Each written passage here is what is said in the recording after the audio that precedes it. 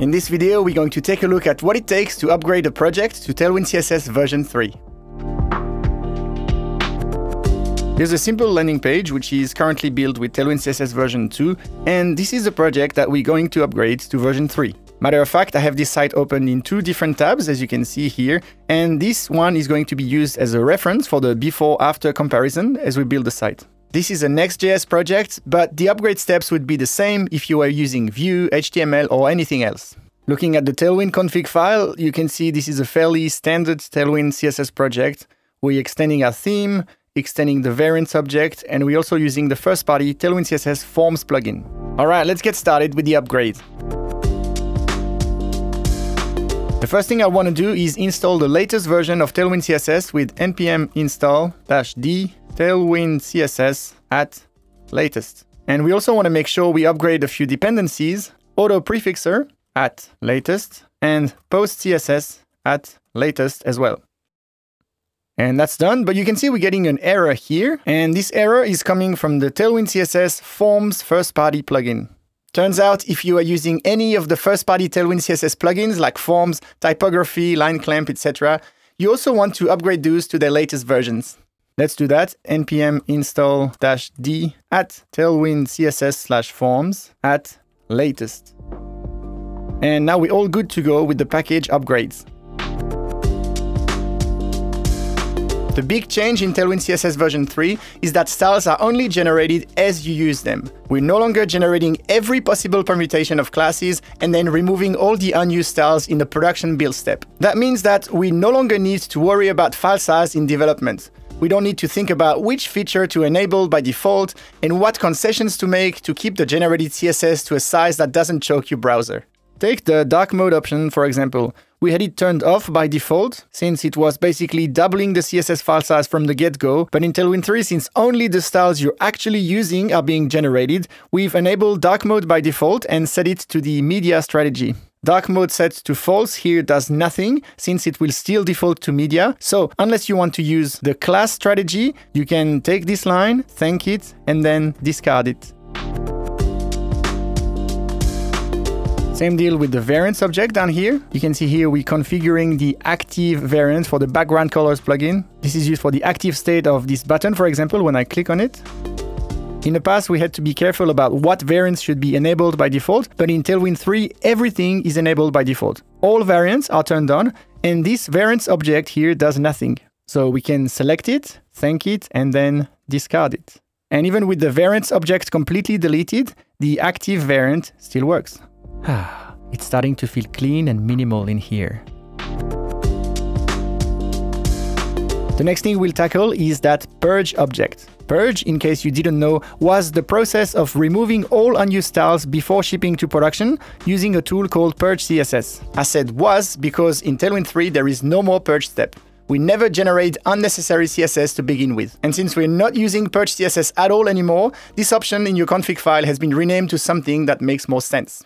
Since some of you may not have used the purge option before, instead of just updating the purge object to the new syntax, I'll comment it out and we can do the setup from scratch together. The new option is now called content, and I will set it to an empty array for now. So if I save this and we look at our website, looks like we've broken everything. What's going on?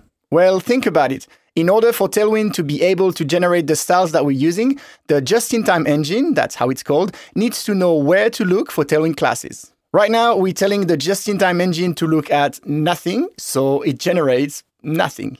In our content array, we need to communicate where our template files, where we use utility classes in our markup, are located. For this specific project, I've got some markup in this pages directory. You can see my different pages here. And so I can specify from the current folder, the pages directory, and then we want to catch all the files, including subdirectories, with the extension of JSX. But I might use JavaScript or even TypeScript in the future, so let's use curly braces here and specify JavaScript, JSX, TypeScript, and TSX. And essentially, you need to think about all the places where you use Tailwind classes and make sure they're referenced. For example, here I have this components directory. It's currently empty, but chances are I will have components in there. So I will also add this with the components directory in my content array. And let's look at our site once again. And yeah, it's back to working.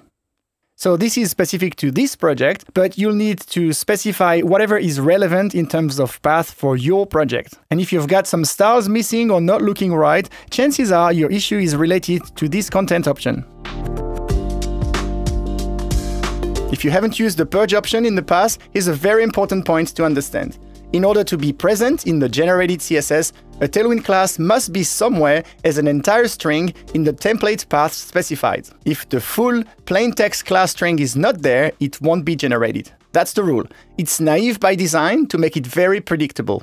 This is something that may trip you up at the beginning, especially if you're using a templating language or a JavaScript framework, as we do here. Let me show you a quick example of what you should not be doing. At the bottom of our page, we have this Twitter button component, which will render this follow on Twitter button here. Let's say that this button could support multiple skins or color variants, and so it would accept a prop called color, which would default to black, and we will use this prop value to map to Tailwind colors.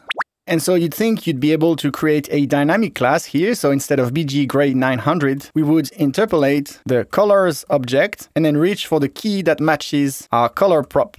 Since our color prop defaults to black, colors black should be gray 900. If we look at the website, our button has disappeared. Well, it's actually still here, but doesn't have a background color. The interesting part is that the BG gray 900 class is correctly generated on our elements, but the just-in-time engine cannot see the full plain text string anywhere in the code, and so it never generates it. What a shame! The good news is in many cases you can rethink your code to include the full class string. So maybe here we could rename this colors object to BG color classes, and for all three include the BG dash prefix, so we have the full class string in our value. Down there in the class attribute, we can remove the BG dash and change this to BG color classes and then grab the relevant color. So now our button is back. And if here where we invoke that component, we pass a color prop of pink, it will have the pink 500 background color. And if we change that to purple, it'll have purple 600. So we still achieve dynamic classes, but we do it in a way that is compatible with the just-in-time engine. Now, what about scenarios where it's impractical to specify the template path? For example, you've got some HTML with Tailwind classes coming from a headless CMS or database, and you can't reference the path for that. In those rare cases, the Safelist option might help you. Essentially, the Safelist is a mechanism to make sure a given class is being generated no matter what, even if it's not present in any of the templates. Let's say that we know that coming from an API somewhere is the class textPink500. Well, you can add that to your Safelist, and I will guarantee that this class is present in your generated CSS even if you never use it in your templates. If your needs for Safelisting are a little bit more complicated, you can also use a pattern. So here, let's say we want to Safelist more text color utilities, a combination of red, blue, and indigo for the shades of 200, 500, and 800. This pattern here will generate utility classes for all possible permutations, so text red 200, text red 500, text red 800, and the same for blue and indigo. Alright, so that's the Safelist. If you are using Safelisting in version 2, you can move the Safelist to the root level of your config. You can learn plenty more about the content configuration on the Tailwind CSS documentation website, so be sure to check that out. Looking at our new v3 build, when we compare it to the version 2 reference, you can see that the colors are different. The logo here and the button down here are using different greens. What's up with that?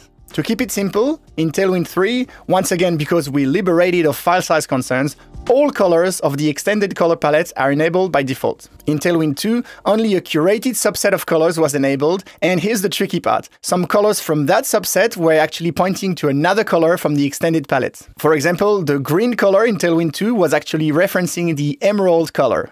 That's not a huge deal, as it only happens with 3 specific colors, and I'll show you how to get around it. So one way we can fix this is to recreate these mappings in our config file. So in the theme where we extend the colors, we can set the green to colors.emerald. And if you wonder where these colors come from, we are importing Tailwind CSS/colors. And even if it's not relevant to this project, let's also define the other 2 colors that change in Tailwind 3. Purple colors.violet and yellow colors.ember. If we look at the next line, you can see that we had redefined the gray to use the blue-gray color. And this blue-gray color is deprecated and has been renamed to slate. So the gray colors have changed names in version 3. So let's update our blue-gray to use slate as suggested. And it will still use the exact same color, but now we're using the new naming convention in version 3. In most cases, you'll get a useful warning inviting you to update the color, and if you've never used anything but the default gray in version 2, you don't even need to worry about any of that. So that's one way of making sure that the colors from version 2 are ported over to version 3, but keep in mind there's also the option to just change the color utility classes in your markup directly. Quite often, folks imagine that doing a search and replace to change multiple classes would be a maintenance nightmare, but it's actually super easy with Tailwind classes. So I'll get rid of purple and yellow since we're not using these in this project. And instead of defining the colors here, I will do a site-wide search for the string green. So we got 16 results in 4 files, and we don't really care about the one in the Tailwind config, which is this one, so we can ignore that file. And for the rest of the results, you can see that our 3 pages have multiple instances of text green, BG green classes. So we can safely replace all of these with emerald. And so I'm going to replace them all at once. Yes, and boom, the markup is now updated to use the emerald color instead of green. And we'll do the same for gray. 37 results. Again, we can skip the Tailwind config file 1. We have a collection of text gray, border gray, placeholder gray, background gray, and we're going to replace all of these with slate. And you can see that the markup is now using the BG slate color instead of gray. And just like that, we've completely migrated to the new color naming convention in Tailwind 3. So actually the entire colors object can be removed from our config file. I'm in the version 2 reference website here. And if I click on this follow button, you can see the active state has that dotted outline around it. And this is implemented using the outline black utility. Now, if I look at the new build in v3 and I click on the button, you can see that this outline doesn't work. Same deal for the sign-up form down there. In v2, you can see the dotted outline. And in our v3 update, you can see it looks different. So the outline black or outline white classes in v2 are technically breaking changes, since in version 2 they were responsible for setting the color, width, style, and offset of the outline all at once. With the outline property getting better implementation across browsers, we've created a few more composable utilities for styling outlines. As a result, outline black or outline white only sets the color. And so to recreate the same styles we had in v2, we also need to add focus outline 2 for the width, focus outline dotted for the styles, and focus outline offset 2 for the offset. So I'll copy these classes, and when I click on the button to make it active, yep, this looks just like it used to look in version 2. So let's do the same for our form elements. So in the input after the focus outline black, I will add the other focus classes like I've done before, and do the same here as well. And let's check that it works. Yep, nice. A few classes have been deprecated and renamed in Tailwind 3. For example, for this sign-up form, we're using the flex grow class for this container here, so it uses all the width available. So you can see the flex grow class here. And this class has been renamed to just grow. And the same is true with the flex shrink class, which has been renamed just shrink. There are a few other classes that have changed, but don't panic, the old names still work. You can upgrade without changing them right away and do the migration when you get a chance. We have no plans to actually remove the old names, so you're totally safe to leave them unchanged if this is too much trouble. The base layer in Tailwind 3 is defining important CSS properties which are used for things like transforms, filters, or box shadows, so make sure it's there. If you want to opt out of Tailwind CSS reset called pre-flight, do not remove the base layer like so, keep it there, and instead in your config file, open the core plugins option and set pre-flight to false. And so that way you'll be able to use your own CSS reset, but the base layer will still be able to do its thing with the CSS variables. In our case, we do not want to do this, so I'll remove that. Alright, that covers the most important parts of upgrading a project to Tailwind CSS version 3. There are a few more minor changes and things to look for when upgrading, and for a comprehensive step-by-step upgrade guide, head over to the Tailwind CSS documentation website and search for the upgrade guide. That'll do it for this video. Thank you so much for watching, and now go update these projects of yours to Tailwind CSS version 3. See you later. Bye.